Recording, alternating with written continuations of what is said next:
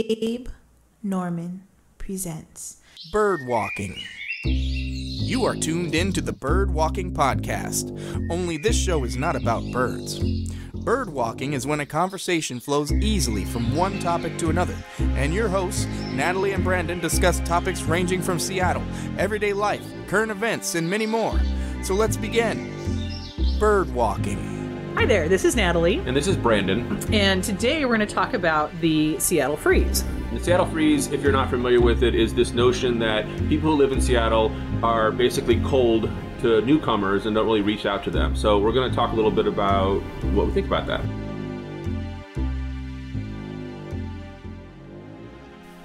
So, I know that we always say that the Seattle Freeze is a thing, but from everything I've read from people who move to big cities, it's not a Seattle-only thing. Actually, I totally agree with you, but I kind of talked to a couple people this week, and the prevailing opinion of at least one of my friends is that it actually is real, but it's not necessarily a bad thing. How so? Well, so my theory has always been it's not real at all. It actually what it is. I always feel like, so you're riding the bus, you're on the light rail or whatever, is that we just firmly believe not to get up in other people's business. At the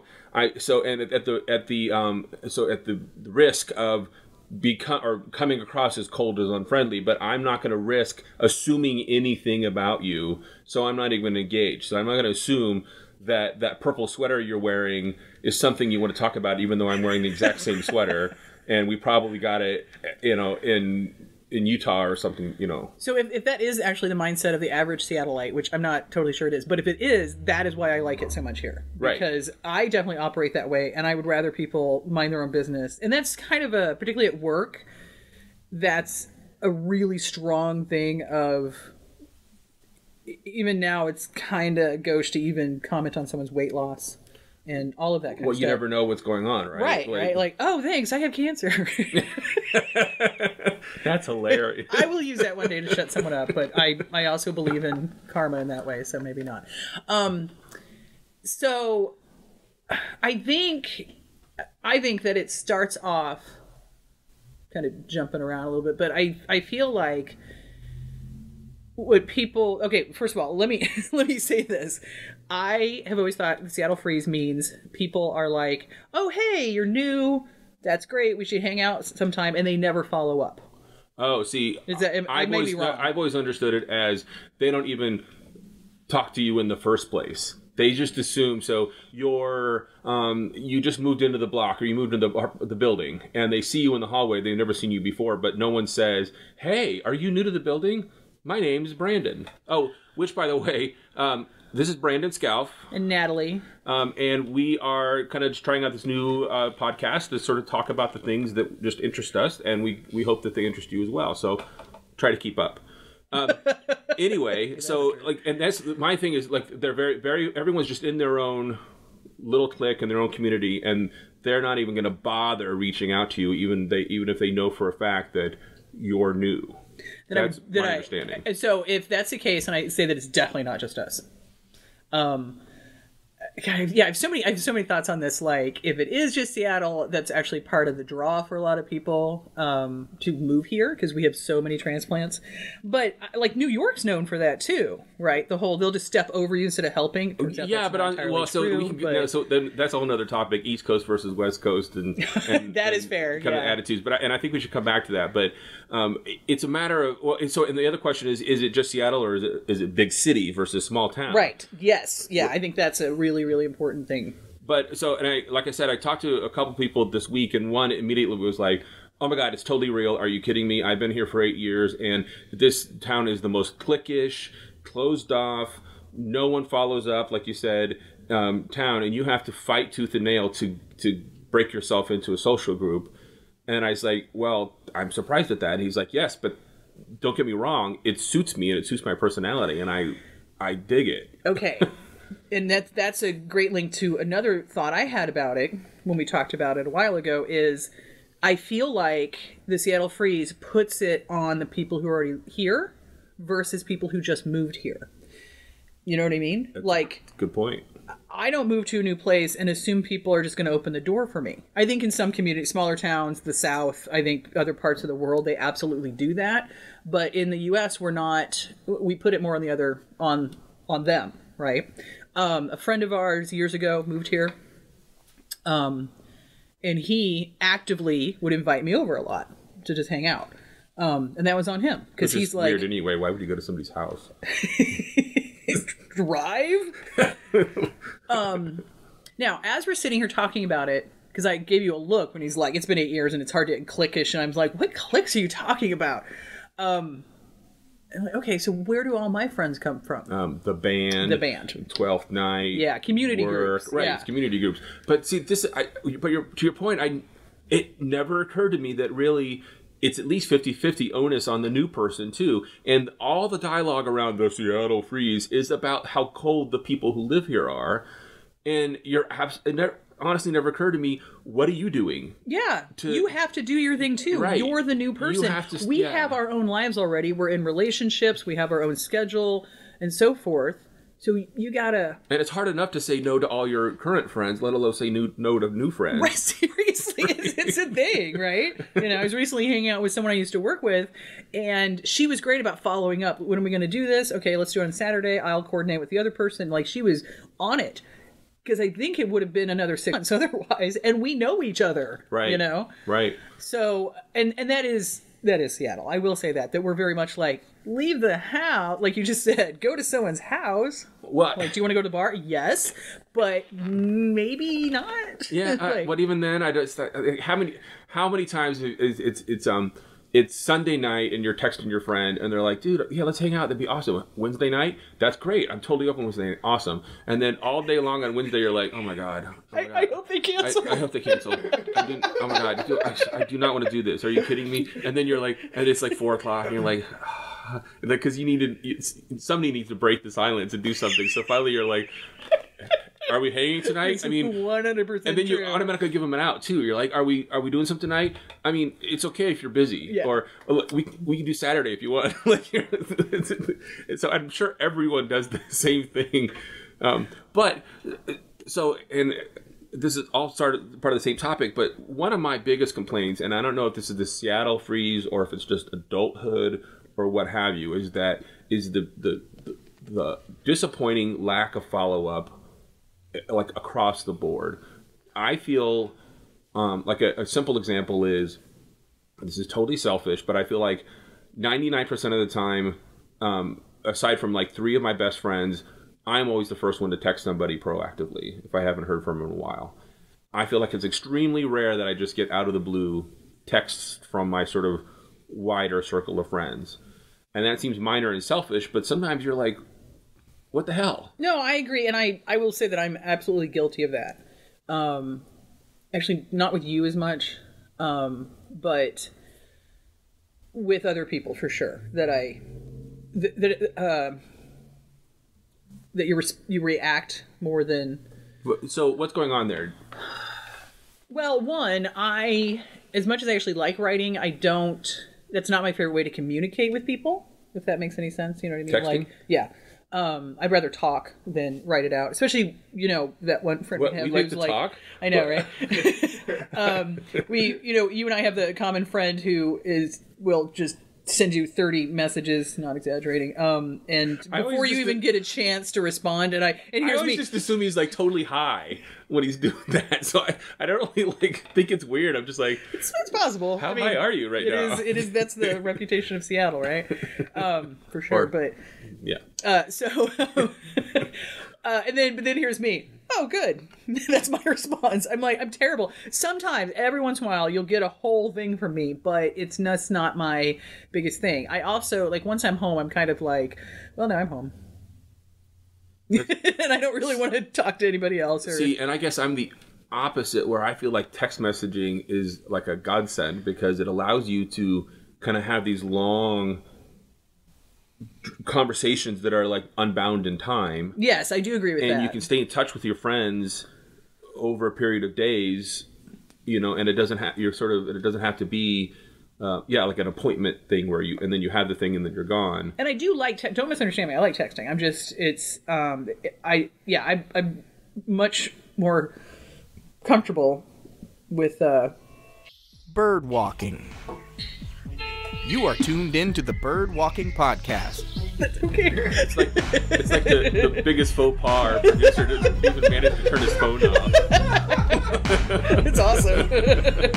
I'm like, I think that's our musical cue. Oh, no, no, I know. I was like, wait, are we getting the hook already? Yeah. It's possible. Yeah. Good idea to turn it down. we just got started. So now that we have you, what is the Seattle freeze real? Yes, I've heard it so many times from people from all over.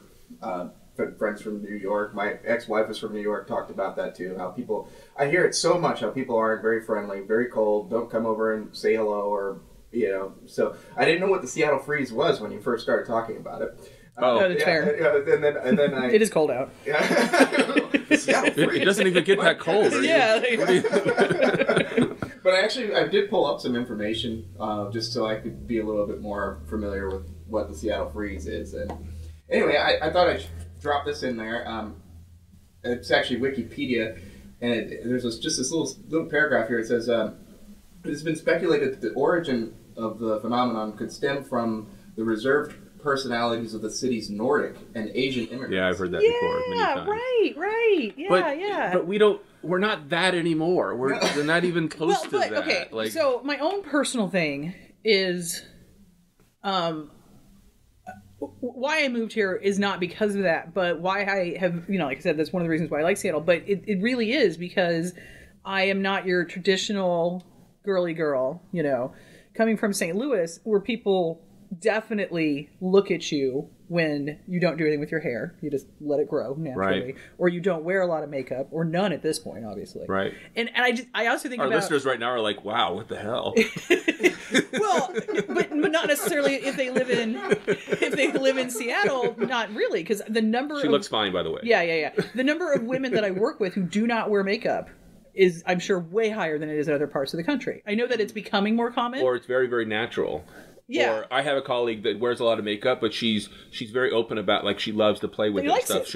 She has 4 or 5 different looks that she comes in with, and I'm actually honestly never sure if I'm supposed to say something. I know. Because we're not supposed to talk about that, but she's literally, it's no different for her, like, shoes or something. She's like, tried on a new look, outfit. And I'm sure she'd be like, oh, I totally noticed. Like, hey, I love what you're doing today. And, like, she'd be like, oh my God, I did my eyes different.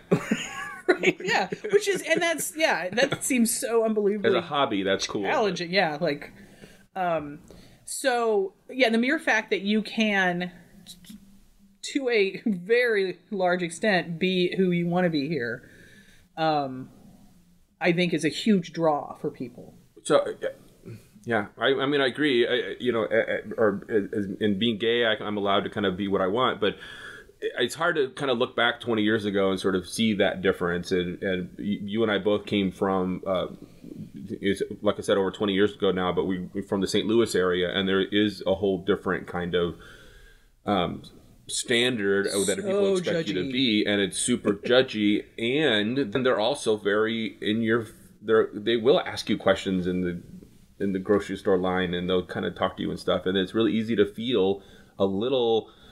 persecuted is too strong a word, but a little called out, for lack of a... Yeah, or a little wary of sharing too much. So you can kind of just do small talk, but then small talk is the worst. Yeah, I don't, because there are plenty of times at work where I'm like, but that is none of my business. I have to say this to myself, to remind myself that it is, in fact, not my problem, right? And I just feel like there's probably far fewer people in the Midwest saying that to themselves. You know what I mean? Right. Even asking, taking a second to be like, maybe I shouldn't ask her about her hair. Maybe I don't need to. Yeah, and I think that we can go a little too far with that. I don't know. There's a balance there for sure. Right. Well, see, because we talked about this before, where we're kind of right in the middle of the super sensitive, triggered in society right now, or culture right now, where we might be correcting too much on the other end, where we're afraid to say anything to anyone at all because you might you're assuming too much, like we said, or you might trigger them, or you don't know what they're going through and stuff. Versus, and that might be true, but the chances of you kind of picking that one topic that's just super taboo for them and making them cry is really, really slim, and more likely they just want to talk about Orange is the New Black with you in the Orville or something, right? Yes. What? I was watching that this morning. You said that earlier on the way good. over Okay, here. I didn't know. I forgot. So I was like, God, I was bringing up a topical reference for your benefit. and I look at you like you're insane. Okay. Or no, I looked at you like you were a wizard because that's what I thought was happening. Are you a wizard? Yes. A Wizard of Oz. You must be the wizard. The Wizard of Oz.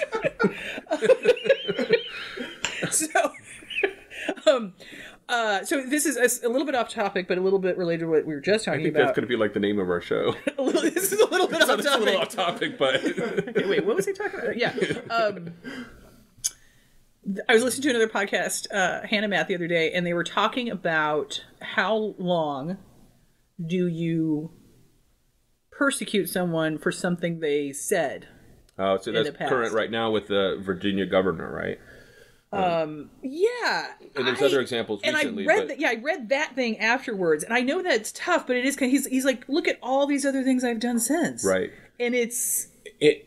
that's a tricky thing, and that's a whole other thing. But on its surface, it's a very true thing. Like, what do we do? Like, okay, are you not allowed to ever make any mistakes ever? Right. They brought up MLK, right? So when we were growing up, what I heard all the time about him from somebody was that he was a philanderer. Right. Which is true. But they were all philanderers. Right. And he also apparently was also signed in the Times for sure, wrote a lot of homophobic stuff as well. But I think most people would agree that everything else he did outweighed that. That's an excellent example. But so if he were alive and he was in office right now, that would destroy him. Politically expedient, would we pull that out and say you can no longer serve as our representative? Yeah, for the black community, because times change, and that's right. I think that's a really. I mean, yes, I will say that I do acknowledge that. I do have a little hard time with it because I've never done those things. Yeah, but so in the case, in the case of the governor. And I think probably in the long run he's in trouble, but why was that picture even so? For reference, there's a picture of a person in blackface and a KKK member, but why was that even published in the yearbook at all? That is, if it was so terrible, and it wasn't that long ago. It was kind of funny. And I remember in high school, it would be funny, even though we knew it was wrong. Like, it was okay to laugh at that stuff, even though we knew it was totally wrong. Well, it was for us, because we're white, but it wasn't... No, times have changed. It's like, now we're woke, right? But it is important to put things in context, and obviously his response has been such that you're like, I think there's stuff going on there. But part of me I kind of liked his response where he's like, this is a non-issue. I know, but he also said, yeah, but okay, that wasn't me in the picture, but I did do blackface for a Michael Jackson dance contest. It sounds hideous. That's my only thing. Like, there's a taste level going on. But that's super stupid. But guaranteed, if we went to a dance in 1986, yes, it's true, and there were people with brown on their faces and stuff to do a Michael Jackson contest, we would have thought it was hilarious, and not even racist hilarious, but just like he's acing it. This is excellent. So it's in context, right? Yeah. Okay, so we're about ready to wrap up here. I don't know if we have to do a conclusion or come back around on the topic, but I feel like the Seattle freeze is real, but it's okay. Right. But I really, really like your notion that you also got to do some work too. Yeah. And I have to remember that because, I've had pity parties where I'm like, oh, no one invites me to anything. Well, so what I've learned in the last couple of years is that when you keep saying no to things, eventually people stop inviting you. It's really... It's so strange. And it's super depressing. You're like, no, I still want you to ask me to come to the party.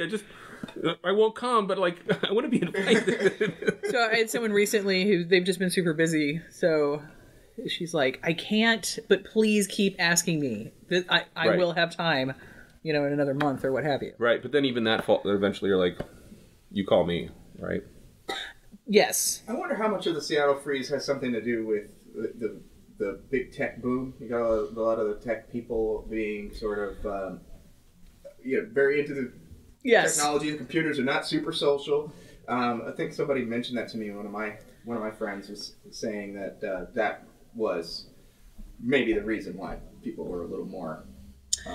Yeah, I would say a little less. I think if anything, like if you had a choice of going to say Virginia or Seattle, and you felt you spent most of your time online talking to people, and you maybe feel a little socially awkward, Seattle's probably going to be the one that you pick just based on reputation alone. Yeah, I definitely would. But then that goes back to I also maintain that just being a big city, you have to put walls up. You also can't assume anything and get in people's faces. Everyone, because we're all packed in together, you have to kind of keep your distance for people in a big city. In a smaller town, you can get away with it more because you have more space and stuff. So, Birdwalking.